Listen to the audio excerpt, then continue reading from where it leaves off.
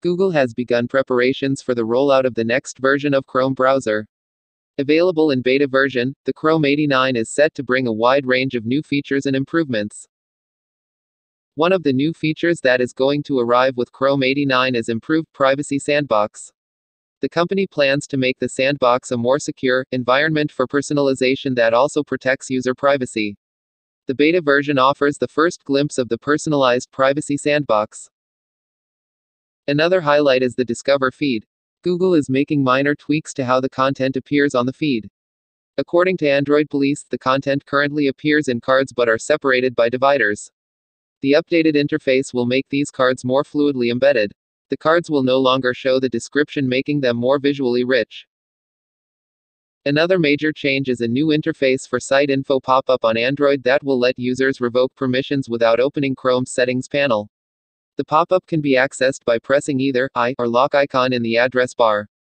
The pop-up normally shows the full address, information about page security, and a list of granted permissions. Chrome 89 includes a new flag, #page-info-discoverability, that updates the pop-up's design, the report added. Other small new features that will arrive with Chrome 89 are reminders for unread articles saved in the reading list, new reporting API for sites track usage, and support for AVIF content natively using AV1 decoders on Android and WebView. Google recently rolled out Chrome v88 for users. The updated Chrome browser brings new password protection features. This includes an easy shortcut to determine passwords that are weak and quick access to edit them.